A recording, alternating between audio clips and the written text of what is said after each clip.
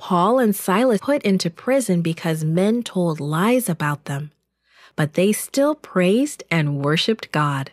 Soon the judge ordered that Paul and Silas were thrown into jail. The jailer took them into his deepest dungeon. He put their feet in stocks and locked the door, leaving them in darkness. They could not move. As they sat in the dark cell, Paul and Silas began to pray and sing hymns to God. The more they sang, the better they felt. They forgot about their sore backs and ankles. They worshiped God for keeping them alive. They praised God for being with them and looking after them, even in prison. The other prisoners listened in amazement. How could these men sing after being so badly beaten? Around midnight, an earthquake began to shake the prison. The prisoners' chains fell off. The cell doors flew open. They could walk out of prison. The jailer ran out of his house.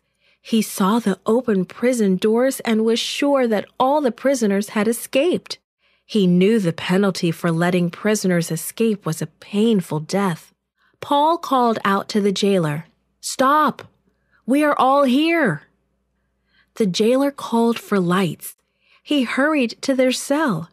"Yes!" he shouted, "they are all here!" The jailer took Paul and Silas to his home. He had heard Paul and Silas singing and worshiping God in their cell.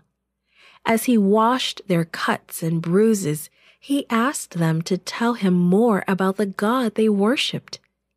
The two men told the wonderful story of Jesus. They told how God had sent his Son to die for their sins. The jailer and his family listened carefully, and they decided that they wanted to follow Jesus.